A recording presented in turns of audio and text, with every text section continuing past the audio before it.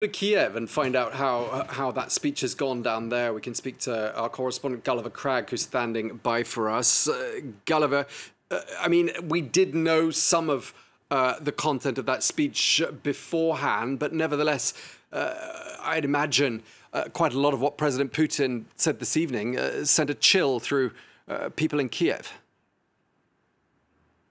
Yes, I think that's absolutely the right way to describe it. People here were listening to that speech pretty much in horror. I mean, while I was listening to it, I was looking at social media and seeing what some people were writing. The editor-in-chief of the Kiev Independent, the expat paper here, wrote, the world's biggest war criminal has been talking for an hour now, basically about how my country has no right to exist. People are reacting, I think, with anger and with fear. It's also worth pointing out just how much of what Vladimir Putin said was completely untrue, from his very skewed analysis of history to his assessment of the current Ukrainian government, which he repeatedly referred to as a regime or as a colony. The reality is that Ukraine, although it is a flawed democracy with many problems with corruption, is nevertheless absolutely a democracy. Since Vladimir Putin has been in power, Ukraine has had 5 presidents.